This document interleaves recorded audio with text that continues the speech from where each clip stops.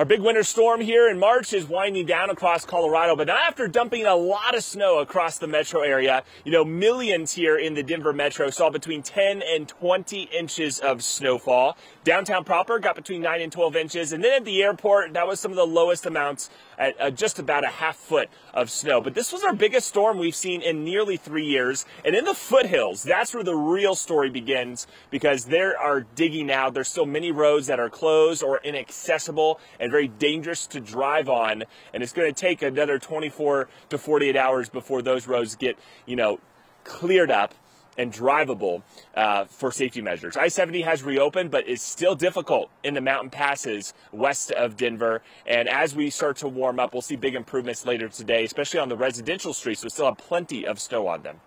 For the Weather Channel in Denver, Colorado, I'm meteorologist Chris Bruin.